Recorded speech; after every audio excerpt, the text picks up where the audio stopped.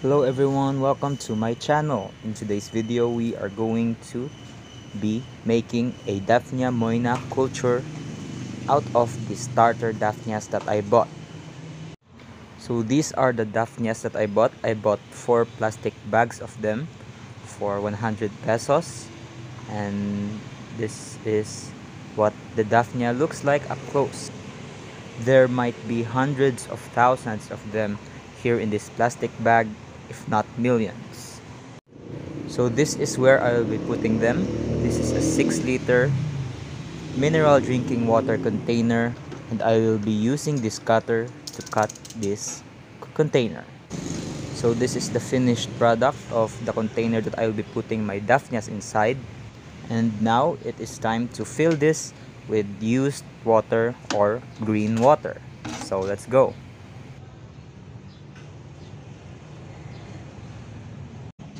The green water I got is from my existing Guppy pond, and it's not that green, but I think it will work because it still has algae in it, which will be the food for the Daphnia Moina. I'm checking every time I get a cup of water because I might capture one of my guppy fry. There it is, slightly green water, and there's a guppy fry in there too. So we're going to scoop that out using my baby brine shrimp net here and put it back inside the pond. Here is a close-up view of the Daphnia Moina that I bought, so you guys can enjoy them. And if you haven't subscribed yet, please consider subscribing down below. Enjoy the CT Guppy family. Thank you so much for subscribing.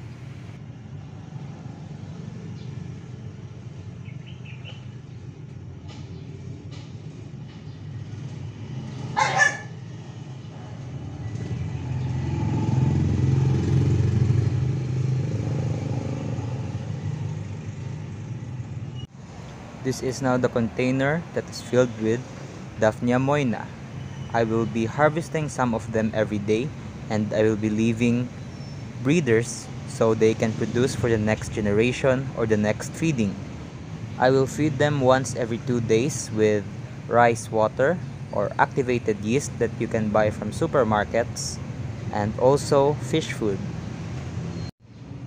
I will also expose them to the sunlight so the water can produce green chlorella, and that will also serve as a food for our Daphnia Moina. When feeding fish with Daphnia, all you have to do is capture them with a baby brine shrimp net, rinse them, and directly feed them to your fish. There they are, millions of Daphnia Moina, and we're going to put them inside our fish tank so that our guppies can eat them. The guppies are going crazy for their new food, and I really hope that they like it. Here is a close-up view of the Daphnia Moina. They are also attracted to light, so it makes them easier to capture for later feedings.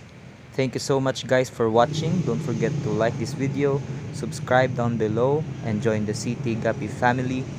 Thank you so much, and I will see you in the next video.